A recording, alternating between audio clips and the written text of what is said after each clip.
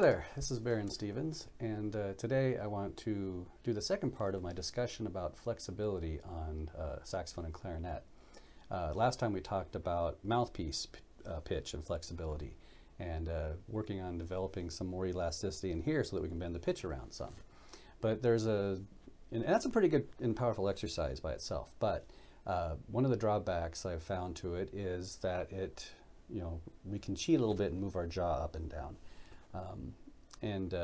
This exercise I'm going to talk about today, which I call the palm flexibility or the palm key flexibility, is one that you can't really cheat and use your jaw, and I'll demonstrate that here in a minute. But first of all, what we do with this is, like with the mouthpiece, when we're kind of doing that siren exercise, we kind of do the same thing, except now with the saxophone altogether. So we don't have to deal with just the mouthpiece and all that. And sometimes just playing the mouthpiece by itself is a little bit tricky. But it's a little bit easier, I think, also to get the sound to produce when we do it on the whole sax. But I'm going to start with a palm D. And palm D would also work for soprano sax.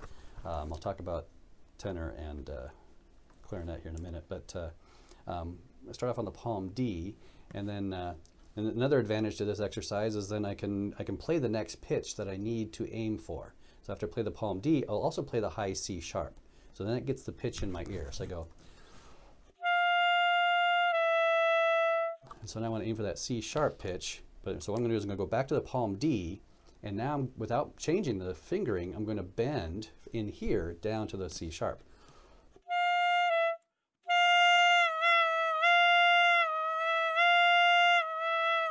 And then I kind of do that siren exercise where I'm going between the D and the C sharp.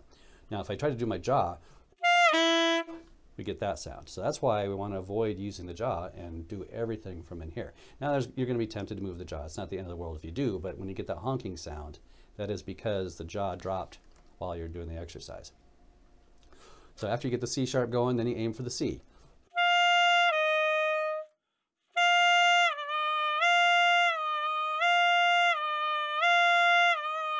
Then once that's going pretty good, and I should say this takes a while to develop. Most of my students, when they're first doing this, even if they've spent some time doing the mouthpiece flexibility, they usually don't get to the C sharp right away, and then they have to spend a week or 2 or 3 or whatever just getting it down to the C sharp. And then, then we aim for the C, and that can take several weeks, and so on and so forth. So this can take months, years, in order to get to the distance that eventually we hope to be able to get to. Maybe while I'm thinking about it, I should say that one of the things that I found from doing this is it doesn't really matter how far you go. Some of the benefits that we get from this, you don't have to be able to bend that high D down to your kneecaps. You just need to be able to do the exercise some, because I think just the procedure of warming up these muscles in here has an effect on tone, which is the main reason why I believe we do this. And I'll talk about that more later. But going back to this, once you get the C, the D to C, then D to B, then the D to B flat, and I'm doing it kind of quickly here, but if I were really working on this, I would probably spend a lot more time going back and forth between especially the ones where I'm starting to reach my limit. Now I'll do D to A,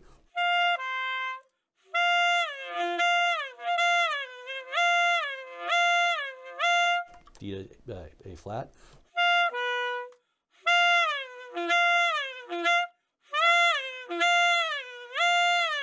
and D to G.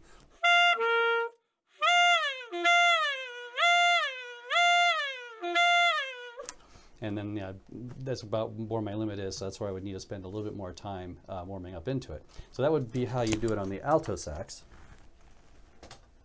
Now on the tenor, do it a little bit different. You can do palm D as well on the tenor. But what I've found is, especially for your younger students who are just developing this flexibility aspect, it's hard to get very far very fast, and it can be a little bit frustrating. So if you know the high or the palm F, so that's all 6 of these plus this here, so it's order-wise 1, 2, 3, 4. So there's our palm F. Now some saxes have, with your 3rd finger, you hit this high F sharp key, and you can do it from the high F sharp as well if you have it. But I'm only going to do it from the palm F. And so so it's kind of the same idea though. F, and then play the E to get it in my ear.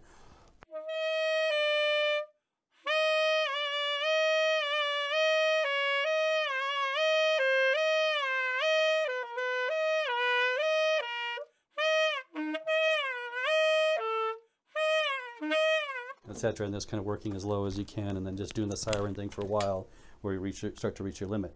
For the bari sax, got bad news. You can sort of do it and try it even from the palm F, but you don't get very far on the bari. It's because just it's so big, you just can't get a lot of distance on that.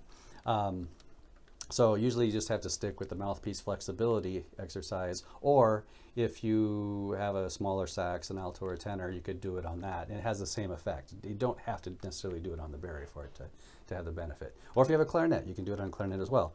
Now, of course, clarinets don't have palm keys, so you can't really call it the palm key exercise. But I just call it the high C flexibility exercise on this. So I just go to the palm, or not the palm, the high C here with the open at the top here. And then it's kind of the same thing, work my way down from C to B.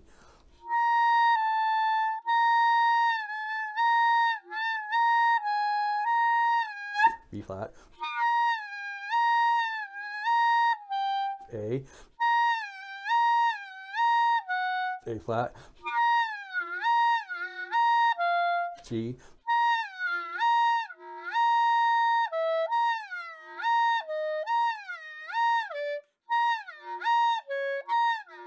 So it's kind of fun on clarinet because in the higher instruments is because you can go a lot further with it. And you know, I guess while I'm on clarinet, clarinet players don't get into this as much as maybe sax players do, but it still has the same tone benefits I'll talk about here.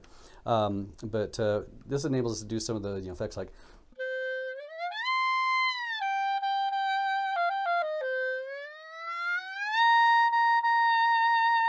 that's mostly the throat flexibility that enables me to do that. A little bit with fingers, but mostly it's in here. So this flexibility exercise can be useful for that. So I guess the last thing I want to cover here is why do we want to do this? And I think there's several good reasons. To me, again, the most important, number one, is what it does for us is it improves our tone. A lot of times I have my students do what I call a before and after exercise. And of course, it's not going to work for me now. I recorded one earlier, and hopefully you can hear the difference of the before and after, but where I have them play a long tone, and then after that do the flexibility exercise, then play the long tone again. And especially if you play against a wall where you can hear the reflection back, you should hear a better tone quality. Even if you only bent a quarter tone or less, just doing that flexibility just seems to limber up these muscles, which I believe makes us resonate better with the instrument, which gives us a better tone. So even if you have no interest in what we're leading up to with these exercises, that alone I think makes it worthwhile to do it, and why I teach my younger students to do these things even. Another thing, of course, a greater control of pitch. So without moving my jaw, I can have a little bit more pitch control where I can put things. So as I'm hearing, if I hear I'm slightly out of tune, I don't have to sit there and do any adjustments or anything like that, or drop my jaw. I can make the adjustments in here. So that's probably the next, in my mind, the next most important thing. Another important thing is it helps us be able to switch between instruments. I mean, one of the reasons why I can go between alto and tenor and clarinet and bari and soprano and bass clarinet as well is because I have the flexibility here that I can place my oral cavity where it's supposed to be specifically for that instrument. You might have heard times you might have heard a clarinet player playing a saxophone, and it just for some reason didn't quite sound right, or vice versa. Or even sometimes an alto player playing tenor. Someone that plays that instrument a lot, but they just don't quite seem to sound right on the other instrument. And that's because they haven't figured out and developed the flexibility to get their oral cavity to where it needs to be for that instrument. So that's another great important thing. And then the next video I'm going to do in this series is on overtones. So this flexibility that we're doing is something that helps improve our ability to do these overtones down the road. So quickly, just to demonstrate.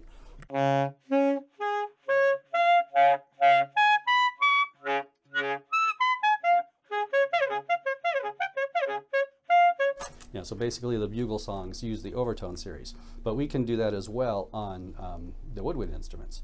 And it's just kind of refining this flexibility exercise to the next level. So anyway, next time we'll talk about the overtones, and thanks for watching. And if you have any questions, feel free to email me or leave a comment here at the bottom of the page. Thank you.